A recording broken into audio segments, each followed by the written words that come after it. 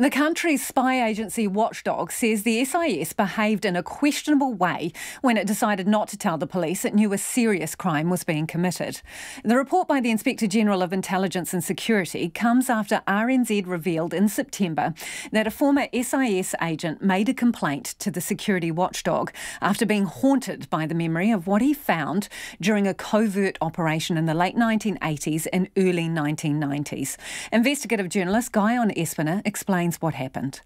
In the late 1980s and early 1990s, the SIS are targeting a man, they're targeting a house in Auckland. They break into the house. One of the SIS officers or agents captures photographic evidence that there is serious sexual abuse happening by this man perpetrated against his daughter. Now, we're talking about serious sexual offending. He goes to his superiors and says, I think we should call the police on this. The police need to intervene. He's rebuffed. He's not allowed to do so. It haunts him for a long, long time. And when the Service podcast came out this year, the podcast that John Daniel and I did into the SIS operations in the Cold War, it brought this up for him again. He went to the Inspector General of Intelligence and Security, that's the watchdog of the spy agencies, and he made the complaint, and that's what has been released today. The report from the watchdog, the Inspector General of Intelligence and Security, into this complaint that the SIS knew had evidence but did not lodge a formal complaint, allowing serious abuse to continue against this woman for at least 2 more years. So, what has that report found? Well, the first thing it found was that there was serious criminal offending and evidence found by the SIS. I should point out it's a heavily laundered report. They have to, by law, put this report out. This is a sanitised version, so we don't have names and details. So what we know was serious sexual offending. They are calling serious criminal offending. But look, that's the first important point, that they did find evidence of that and that they did not inform the police of what they had learned. Now, they go on to say that, look, to be fair to the SIS, they didn't realise the gravity of the offences because in subsequent years this man was convicted for more than 10 years jail for these crimes. Now, they're saying that when they got this evidence, they did not know the full gravity of that offending. And so that's a sort of mitigating circumstance, if you like. They also say, oh, well, look, there weren't processes in place for us to inform the police. We're operating under old legislation. I should point out they were not prohibited from doing so. They could have gone to the police and they did not. Did they even have a discussion? Well, so they didn't go to the police, but did they actually sit down and say, this is the evidence and make an informed decision about what their move would be? Well, you've absolutely hit on it. And to break your question into 2 parts, there apparently was a discussion. The SIS claimed that there was a discussion with the police. There's no evidence that they can produce to say that. But to address your other point of the question, they did not give the police their evidence.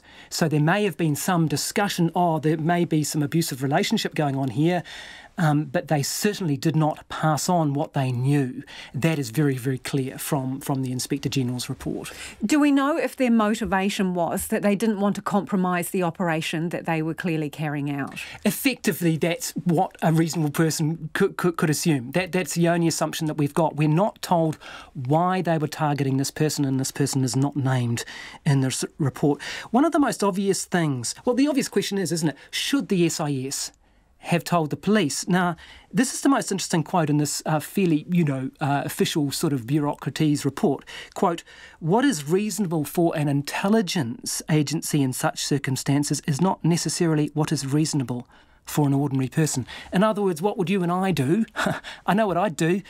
I'd ring the police straight away. They're saying that the SIS was in a different circumstance and that there were conceivable reasons why they may not have gone. You've hit on one of them. Possibly it was so they didn't compromise an intelligence operation. Maybe that intelligence operation involved foreign partners. It's quite possible it did. MI6, CIA, possibly the Five Eyes partners. We don't know that element of it, but for whatever reason, they didn't want to compromise it and they didn't go to police. This is an agency that operates by stealth, though. This is their core business. So it raises another question. If they didn't want to overtly notify the police, surely they have the means, expertise and skills to ensure that the information gets to the police by some other avenue. Yes, indeed. I mean, in fact, as you say, that's their bread and butter, isn't it? To be able to do these things from behind the scenes. So whatever action they could have taken, they did not do so. And it's interesting to see the conclusion of the report, which, you know, it doesn't really want to come down against the SIS. It says that behaviour was, quote, questionable in not informing the police, but Brendan Horsley concludes that I do not find myself in a position to reach a firm conclusion that the service acted improperly by not informing the police of what it learned. So questionable, but not improper. Now, make of that what you will. OK, so one of the single most important things in this is the woman. She was a girl then. She would be, what, a young woman now. Do we know if any apologies been made to her, if there's any recourse for her? She was a young woman at the time. She would be middle-aged or older now. She was in her 20s when this particular abuse was happening, although the abuse started a lot earlier than that. I asked the SIS recently, as part of the investigations into this, whether they had any comment on that and on whether they had anything to say to this woman, and they did not respond to my question. I do not know whether they have, used back channels to communicate with this person, but they certainly haven't released any comment to me about that, although I have raised it with them. The other issue is, if they didn't have systems in place then, do they have systems in place now? Because I know you spoke to the minister at the time, and he seemed to have a different standard for behaviour that he expected from this agency. So do we know that if this happens again, they will inform the police? Well, yeah, and that's what the SIS have said to me, that, OK, they didn't have the processes in place then, they do now. And as a result of this particular case, just in October of this year, they've beefed up their protocols, if you like, and they can share information with police and customs if they come across serious criminal offending. The intelligence officer has to report it to their superior, but then they don't have to report it to police. There's nothing in the law. It's still the discretion of the intelligence agency, right up to the top, about whether they do actually have to pass it on to police. So they could still come across crime and decide for their own reasons not to pass it on. And that was investigative journalist Guyon Espiner there.